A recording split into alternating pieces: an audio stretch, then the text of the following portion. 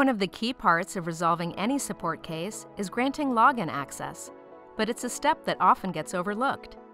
If you provide us with a case filled with detail and grant login access, our engineers can provide you with resolution quickly. When you think about granting login access, remember to grant access for the user that's having the problem.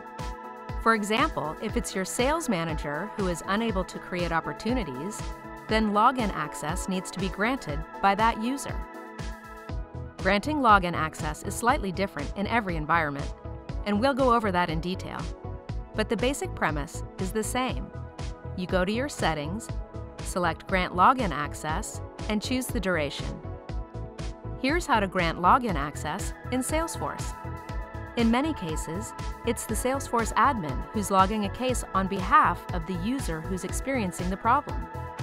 So they must be able to grant access to Salesforce Support as that user.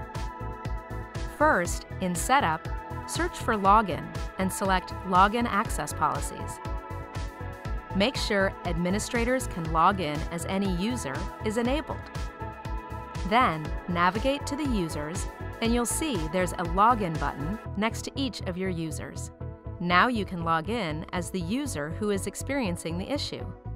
Once you are logged in as the user who is experiencing the issue, go to Personal Settings. Enter Login Access in the Quick Find box. Then select the option to grant login access. Set the expiration date by choosing a value from the drop-down.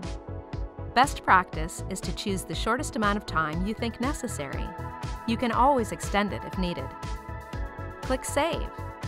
Now Salesforce Support has access to research the problem. Here's how to grant login access in Marketing Cloud.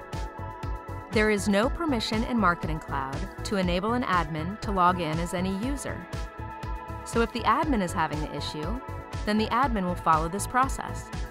Or if it's an end user having the issue, the admin should provide these instructions to the end user so they can grant login access to Salesforce Support. First, log into your Marketing Cloud account. At the top right, hover over your username to reveal the drop-down menu and select Cloud Preferences. In User Settings, select the button in the toolbar for Grant Account Login Access. Select a duration.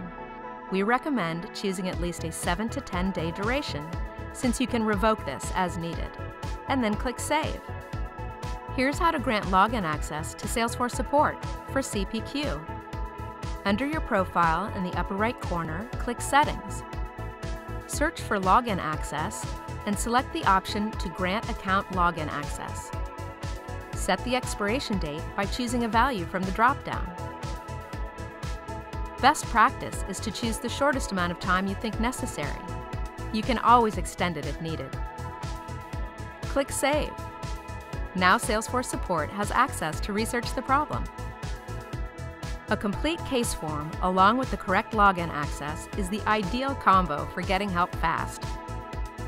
For more information, go to help.salesforce.com or tap into the wisdom of our entire Trailblazer community.